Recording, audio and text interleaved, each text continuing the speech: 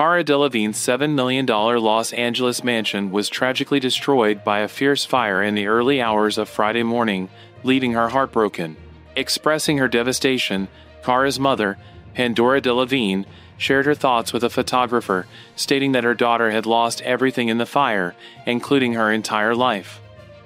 Pandora and her husband, Charles, were waiting in line to watch Cara performing cabaret at London's Playhouse Theatre when they discussed the incident. Charles speculated that the fire was caused by an electrical issue, possibly triggered by something falling onto a power line during the strong winds that prevailed at the time.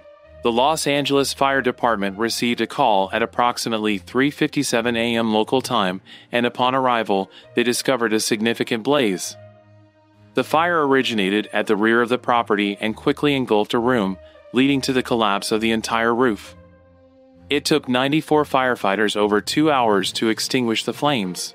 The Los Angeles Police Department also received a call regarding the fire at 4:29 a.m. Fortunately, no evacuation was necessary.